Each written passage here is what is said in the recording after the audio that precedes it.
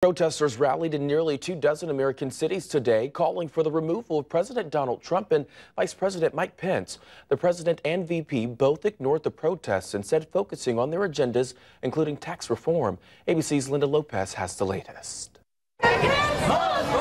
From Los Angeles to Chicago and New York, and more than a dozen other cities, a left-wing political action group called Refuse Fascism marched through the streets. People just like us in cities and towns across the country have overcome fear and uncertainty, recognizing the grave danger that the Trump-Pence regime presents to humanity. The group's goal? Remove Donald Trump from the White House, along with Vice President Mike Pence. The Trump-Pence regime must go! The group's speakers argue for a peaceful removal, contrary to the predictions of some websites and publications on the right, who have hyped the rallies as the start of a violent overthrow of the U.S. government. Police arrested only a few demonstrators. The president not reacting to the protests, laying a wreath at the USS Arizona Memorial in Pearl Harbor, Hawaii, on a stopover to Japan, all part of an Asian tour that will also take him to South Korea, China, Vietnam, and the Philippines.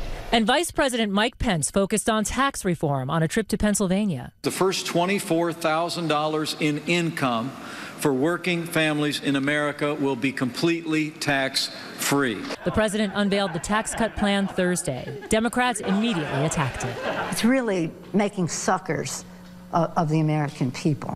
According to the latest ABC News Washington Post poll, Americans aren't so sure about tax reform. 50% say they disapprove of the proposal, while 60% say they believe it primarily benefits the wealthy.